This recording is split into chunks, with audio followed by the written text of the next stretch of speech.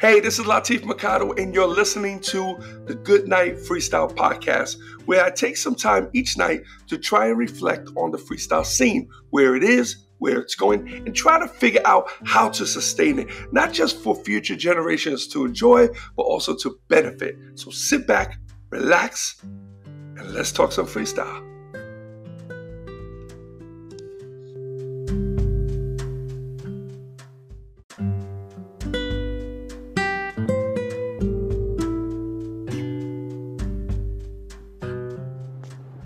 Hey, what's up, everyone? It's Latif, and welcome to the Goodnight Freestyle podcast. And this is episode 35.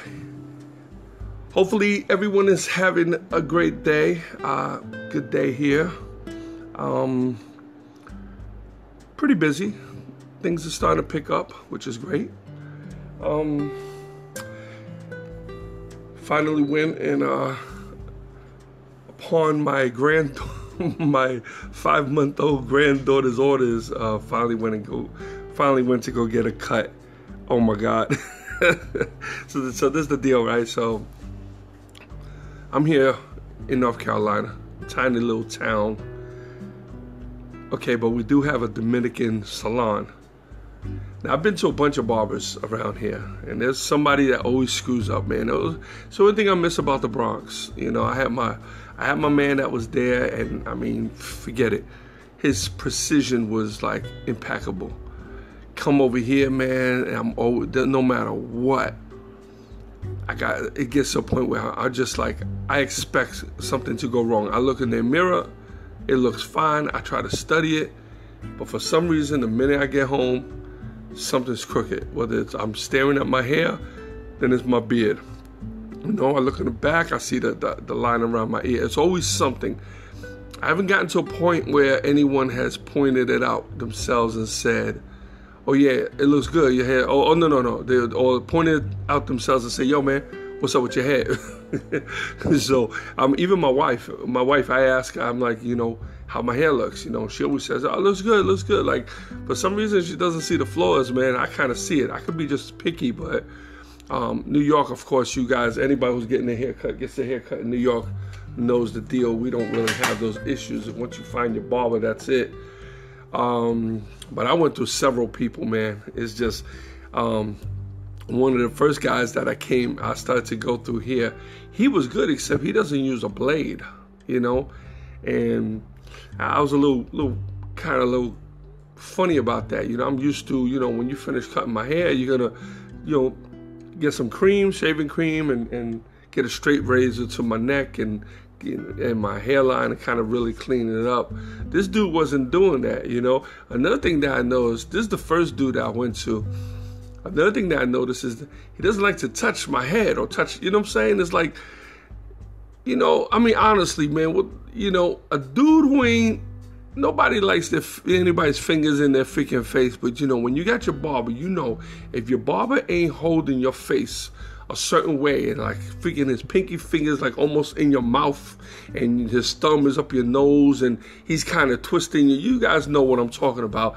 There's something wrong. They're not cutting right, So when a dude has his hands like behind his back and the other one, he's trying just to kind of like cut my hair without holding my head, I don't know, man. It doesn't feel right to me. So of course, that always turned out to be, something wrong, something flawed on my hair. Now, I do a regular, skin fade high, keep the top a little bit, and that's pretty much it. But, and then I had another dude that I found.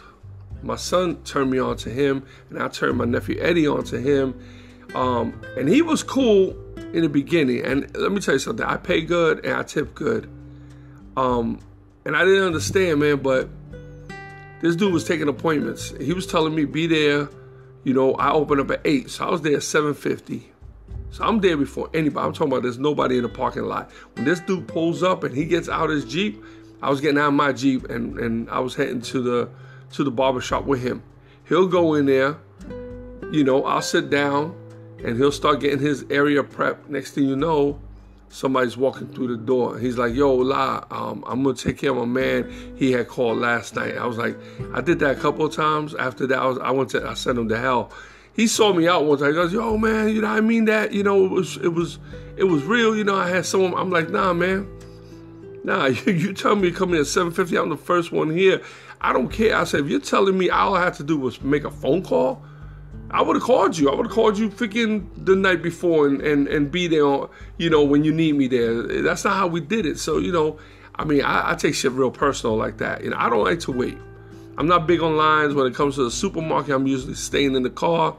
When it comes to post office or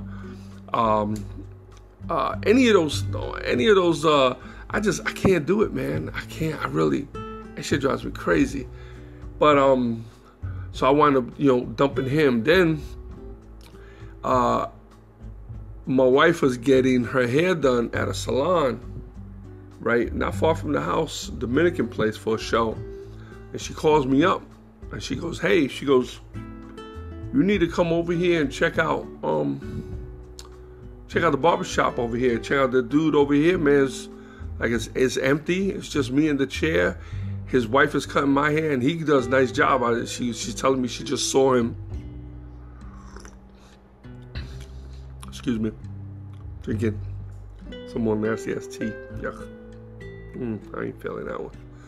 I don't even know what it is. I don't know what the name of it is, but I call it nasty tea, you know. So, but anyway,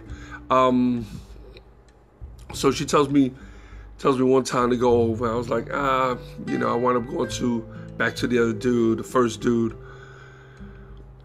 Maybe a month comes by. She calls me again from the barbershop, from the salon. She says, you need to come over here. She goes, you need to come check this place out. She goes, I just saw him cut some hair. This dude's really good. So I said, you know what? All right. You know what? I jumped in my car. I went over there. And Dominican dude and his wife was doing her hair, and they were doing a great job. And then I sat down. Dude didn't speak no English, and my Spanish sucks. Like, I can understand what he was saying, but he couldn't understand anything I was saying. So he understood, you know, sign language with my hair. So I got the hair the way I wanted. I was happy, man. I was digging it, you know. So that became my new spot. The only thing, he charged a little bit extra, but it was cool. It actually all came out to about the same, because with the tip and everything. So if anything, the other people made more money because I pretty much paid the same. So, you know, I would go there on a regular basis. And what happened was I started noticing something I didn't dig too much. You know, it's like, okay, you got people sitting here waiting, and you're gonna go eat lunch. I don't know. I know people got to eat, but I have an issue with that, man. I mean, you know, you need to either tell people to come back at a certain time, or put a sign up says, you know, I don't know. You got to figure something out. Don't eat, man. Don't eat. Eat early and then eat again in the evening. But I can't sit there. I'm already frustrated. I got to sit there.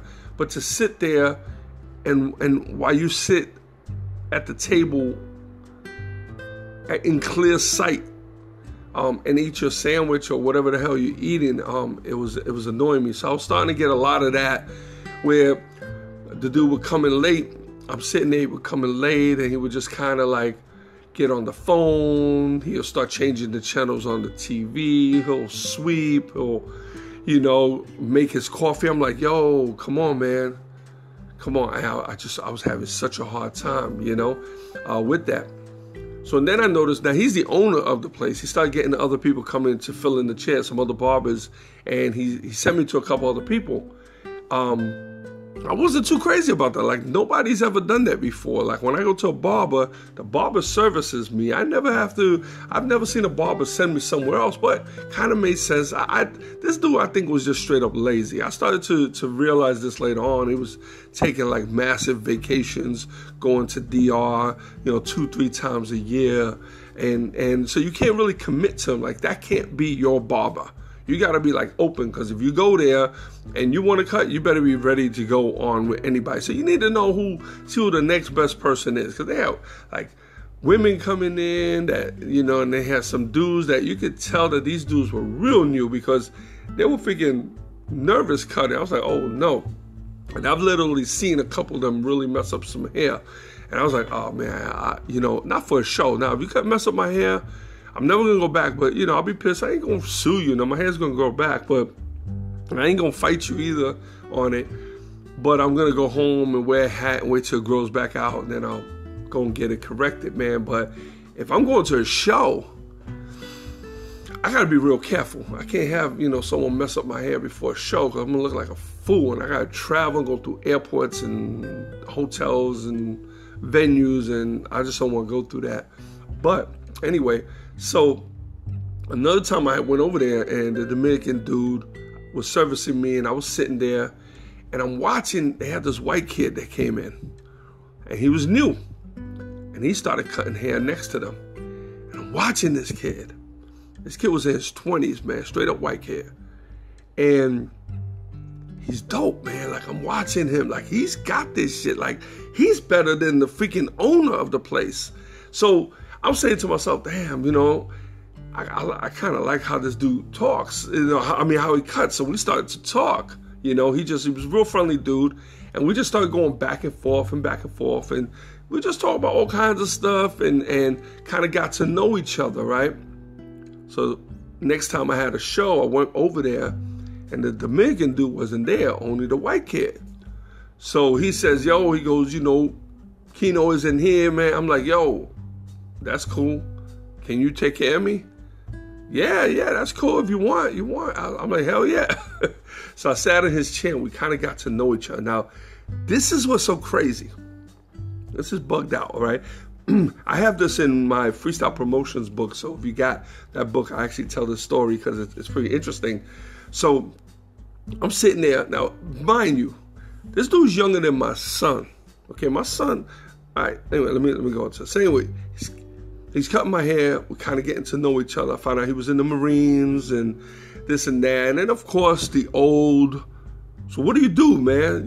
That's what they want to know what I'm doing for a living. And I don't really advertise it, but I don't hide it either. I think that's rude also. And people are usually fascinated. It's just, it's a little on the selfish side. Sometimes it's just a little tiring trying to explain exactly what we do. It's not like I'm an artist. I'm an agent, and people they don't understand. So I break it down. So I have my little routine of how I break it down. So anyway, so the dude asked me, I said, I'm a booking agent. I said, I book tours. I book artists on tours around the country.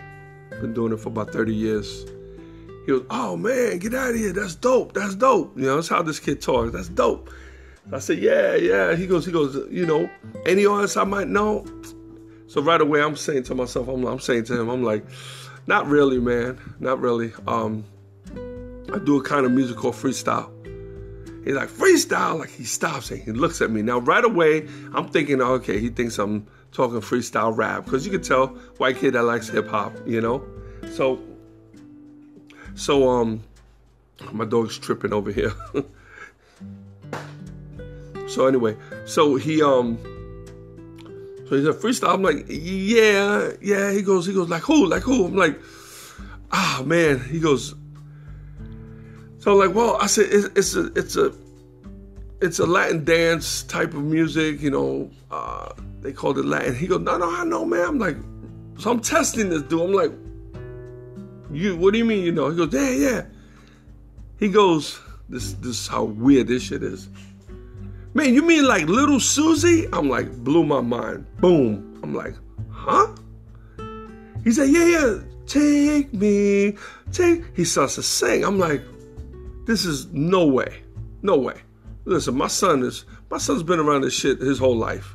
He don't even know the words to Take Me in Your Arms, And I'm like, what? So I'm like, I'm trying to think. There's no way in the world, because I didn't introduce myself the first time we met. We're really getting to know each other right there on the chair. So I'm like, well, yeah. He goes, yeah, man, I've been in love with Susie, man, for years. I'm like, well, I'm her manager. He goes, get the fuck out of here. Yo, he like kicks back. He goes, oh man, I gotta meet her. So he loses his mind. I'm like, so I'm still baffled. I'm like, wait a minute, man. I said, we're in Monroe, North Carolina. You're young and you're a white dude. How the hell do you even know this shit? Like, where's this coming from? So he starts to tell me he's from New York and his mother was a fan. So he grew up listening to the music and he ended up liking the music. And I guess his mom had passed already, but he had conversations with her about it. So he was familiar with like all the acts. He knew Stevie B, he knew Johnny O. And then I bring up the cover girls. So he goes, yes, I know the cover girls. And he starts to sing Show Me. At that very moment, Angel comes in. Okay? She wasn't getting her hair done that day. She was next door getting her nails done. She walks in. The dude at that minute turns around to greet whoever it is. And he goes, oh, shit. That's Angel from the cover girls. I'm like, no way. Yo. Nah, it was like it was set up. Like, now, if my nephew was close by, I would have said, my nephew set this shit up. Or like DJ LeBron, who lives out here also. If I knew them, I knew the barber before I knew LeBron, but had it been the other way around, I know LeBron would have already told him. He would have put him up on it. So it was the weirdest thing, man. So this dude knew everybody. So of course, Andrew came over and they started talking. He's very talkative, real friendly dude, but it was just so crazy, man, that this is why, man, we can't underestimate where we're at. We can't underestimate this genre for nothing. I don't think anybody has ever experienced what I experienced. Now, if you were in my town, now if you were in New York, that's pretty typical. Maybe Florida, California. Honestly, not here. Not here. This is like borderline farmland. I live in a city area, like not city, it's more like a suburb. Like this is like the Long Island of Charlotte. So it's a nice area, but you need to be able to drive. There's no mass transit out here, nothing like that. So subdivisions, homes, lots of land. There used to be a lot of farms, and certain times of season, you see some of this land will grow corn. So it's pretty country. It's country, So it was the last thing, man, I ever imagined, So, but anyway, so he ended up being my barber, man, for quite a few years.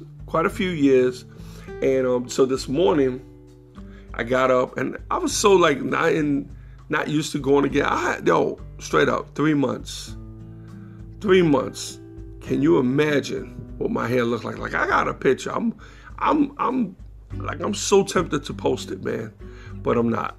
So the beard, man, was like, and I got a new machine. I could have trimmed it. It's like I didn't want to do any of that, man. I just kind of wanted to, but then it started to bother me, And then when little Gia, man, freaking caught a fit, man, and cried. And she loves me. She always wants to be around me. And she cried. I was like, oh, no. I said, I got to go. So when I went over there, I said, let me go early in the morning. Because they got this girl that cuts, right? Girl speaks no English. She usually goes there because she's like new. However, she cuts hair pretty good. So she's done my hair before. I saw her cut somebody else's hair. And one time I went there early because I had to do something. And I could have taken the risk. Like if she didn't cut it perfect, it's fine. I would have popped the hat out. I just had to drive somewhere. And she actually did a really good job. I mean, we looked at it. My wife looked at it. She said, oh, that girl did that? I said, yeah. So she was kind of dope. So I got up early this morning. I said, you know what? As soon as the barbershop opens, I'm going to go over there. Maybe I'll see the girl. I'll let her cut my hair. I won't be that embarrassed. I'm going to walk in there looking like a wolf. Now, you're doing a barbershop that's pretty much no hood. You got everybody in there, everybody people walking in there with dope fades, you know what I mean? I'm coming in there looking like a freaking werewolf, man, no joke. So, but anyway, I get in there, and it's Scotty, man, it's my barber. I haven't seen him, and like, as soon as he looked at me, he goes, yo, what the hell happened to you, man? Damn. Yo, where you come out of the woods? Yo, he was full of snaps from that point on. But anyway, so, you know, I got in his chair, man. He hooked me up, man. So it was weird. It took a lot of cutting, man. I'll tell you that. So, you know, I'm back down to normal. I got to do some vlogs too. So I didn't want to look like that in the vlogs. Because one vlog, I got a nice dope tight fade. Next one, I look like a werewolf. It's good. It's good. Especially people don't know me. They kind of throw them off. They're gonna see. Then they're gonna see the thumbnails. Thumbnails have the short hair, and then all of a sudden you see the video, and it's me with this freaking this craziness going on. So, but anyway, so that's what pretty much happened today. You know, other than that, just working, getting everything together. I just got a lot of stuff going on. I have Yes Yes Y'all, my books. I have 3 books. Coming out to be released March 27th. So I've been editing that. I have to kind of pick up the pace because I have the rest of this month and most of March, you know, but you know, you really got to wrap your head around it if you're going to write or if you, well, it's written, but I have to edit. So I have to really, you know, I got to get my head in the game with that. So I went in there, did some touch-ups but I have to go through with the intentions of finishing up, you know, so yeah, so it'll be available March 27th for order. So as paperback. Right now you can do a pre-sale for the Kindle version, but the paperback will be available March 27th. I do encourage you guys to pick up a copy of that. If you didn't get any of my other books, you know, Yes Yes Y'all, Freestyle for Life, Freestyle, and the 7 Simple Steps to Freestyle Promotions. They're all available on Amazon and BarnesandNoble.com. Pretty much any online book retailer, you can get my books. They'll get it right out to you. You might find Yes Yes Y'all in a couple of the smaller bookstores, but not many. That's like they really don't pick up. They don't pick up books like that like they used to. So not too many people are even, you know, buying books that way anymore. Now everything's online. I know I buy all my books online. So, but anyway, that's pretty much it. I just wanted to share that with you guys. Hope everything was good. I appreciate you guys tuning in. Please don't forget to like and share this podcast from whatever platform you're on. Also, if you're on YouTube and you're listening, please subscribe to the channel. It's very important that you subscribe. It helps me out a lot. And comments, always great. Facebook's Goodnight Freestyle on Facebook. That's a good one there. You can find this podcast usually within 24 hours on that page. So 24 hours after you hear the podcast, it's recorded at night. The following day, around the same time, it's loaded to the Facebook page, and that's a great place to leave comments or if you have any questions. Like I said, I'm willing. I got a lot of you guys DMing me. That's cool. I know some of the questions are a little on the private side. I understand. I know where you're going with that. That's cool. But if you have any other questions that can be posted on the page, that'd be real cool because then other people can read it, and that way when I answer it, other people get that information. Because I do, sometimes I'll get 2-3 people to ask me the same exact question. So if I can say it once, not that it annoys me of answering over and over again, but there might be others who are a little embarrassed or shy to contact me and ask any questions, you know. Sometimes people think or they want to pretend as though they know everything, and they don't. And when it comes to this business, it's a good idea not to pretend to know everything. There's a lot of shit that I don't know, and there's always new things coming up, new laws and so on. So it's good to ask questions if you can. If you have it in you, ask the questions. So, okay, everyone, thank you very much, and until tomorrow, good night, freestyle.